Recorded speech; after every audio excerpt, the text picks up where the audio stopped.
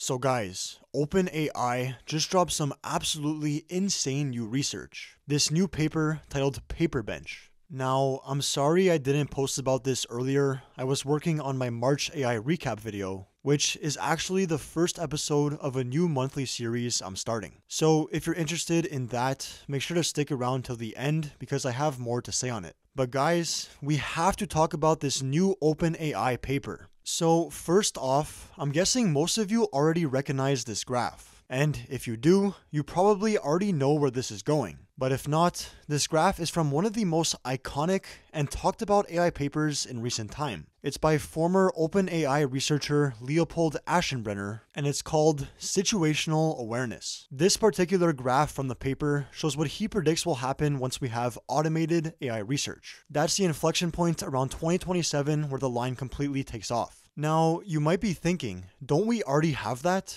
I mean, OpenAI and Google have deep research agents. Even Grok has deep search. These are all agents that can search the web autonomously. And by now, pretty much all chatbots have real-time access to the internet, with Anthropic's Claude just recently joining the club. But while this is all true, what he's talking about here is AI that can do AI research. He's plotting the point at which AI research becomes automated, and AI becomes capable of essentially improving itself, configuring its own architecture, making itself more efficient, even more intelligent. He believes this could trigger what is called recursive self-improving AI, where it just constantly improves itself, and its improved version then further improves itself, which further improves its further improved version, which further improves its further improved version, leading to constant further improvement everywhere. And inevitably, some form of artificial superintelligence. Seriously though, this is basically what technology already does. Just a constant, positive feedback flywheel, getting better and faster, steered by smart human intuition and engineering. But now,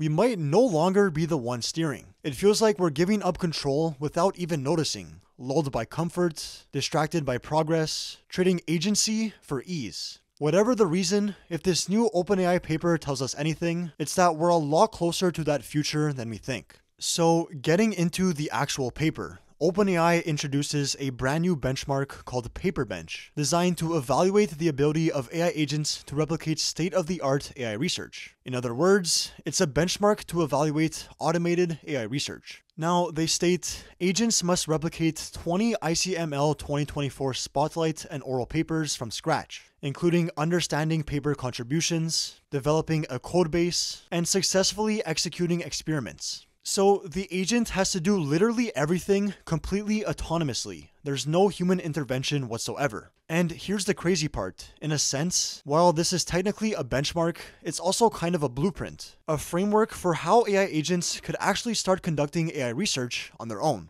As you can see, they lay out the full workflow right here. First, the agent receives a real research paper, and its goal is to replicate the paper's main contributions. The agent reads the paper, figures out what it's saying, and starts coding everything from scratch. It then runs the experiments, writes a script to reproduce the results, adds a README, and saves it all to a folder. That folder then gets submitted, just like a real research project, and tested to see if it actually works. Finally, an LLM judge takes a look at it and determines how close it got to actually reproducing the paper. Now, what they found so far is that Anthropic's Claude 3.5 Sonnet New is the best performing model at this. With a simple agentic scaffold, meaning tools like web search, Python, file writing, etc., it scored 21% on PaperBench. While that might not sound impressive, they mentioned that the human baseline of machine learning PhDs, best of 3 attempts, achieved 41.4% after 48 hours of effort. So it's already about half as good as a PhD level machine learning researcher on a benchmark that didn't even exist until now.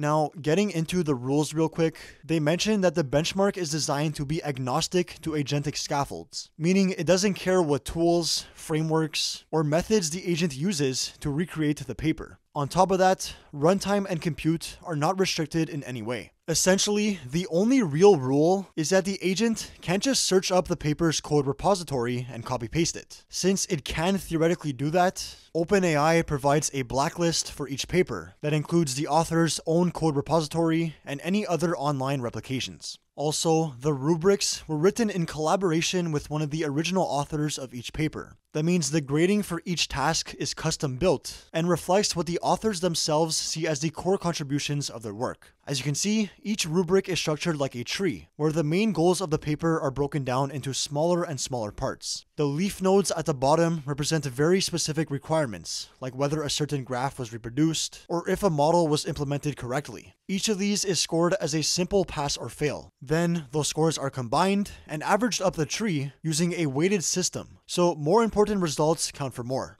Now, keep in mind, this is all being done by an LLM judge. They mention here that in preliminary experiments, they found that manually grading each paper reproduction with a human expert just took way too long, on the order of tens of hours per paper. But with this LLM-based judge, they could do it much faster, enabling scaled evaluation of PaperBench submissions. They also expect the quality of automated judges to improve over time, allowing the reliability of the scores reported on their benchmark to improve over time as well. So we have AI judging how well AI can improve AI, and as AI gets better at improving AI, so does AI at judging AI on improving AI. So yeah, AI is doing the research, running the experiments, and also grading the results. I mean, at this point, why are we still even showing up? Might as well just pack it up and let the AGIs handle everything. In all seriousness though, we are still a long ways away to having true automated AI research. And when I say a long ways away, I'm talking about in AI time, which is really only a few years. Right now, as we saw earlier, Claude 3.5 Sonnet is the best performing model on PaperBench with a score of 21%. The frontrunner is O1 with high compute at 13.2%, and then DeepSeek R1 at 6%. So Claude 3.5 Sonnet is way ahead of every other model, and the potential reason for this they give is that all models except Claude frequently finished early, claiming that they had either finished the entire replication or had faced a problem they couldn't solve. Interestingly though, when they used prompts to nudge the model to keep going and removed its ability to finish early, they found that Claude 3.5 Sonnet actually performed slightly worse, and O1 High achieved a new high score of 24.4%. So yeah, while these early results are super impressive, we're still very much in the early stages of true autonomous AI research. Most agents struggled, and even the best models had issues with prematurely stopping, misinterpreting parts of the paper, or failing to reproduce key experiments. OpenAI also points out several other limitations, things like the small dataset size, a lack of high-quality papers, possible contamination, since these models might have been trained on some of these papers before, and, of course, the cost and human labor involved in building the benchmark in the first place. But here's the thing. This benchmark just dropped, and the gap between Claude's 21% and humans' 41% is already getting smaller. The takeaway here isn't that AI can already replicate state-of-the-art research. It's that OpenAI just built the training ground for the AI that eventually will. They've basically laid the foundation for true automated AI research, which, according to Leopold, is exactly what leads to superintelligence, and fast. And I mean, it's not just according to Leopold Aschenbrenner. Even Sam Altman himself has said in a recent blog post, The Intelligence Age, that it's possible we will have superintelligence in a few thousand days. And that, quote, "This may turn out to be the most consequential fact about all of history so far."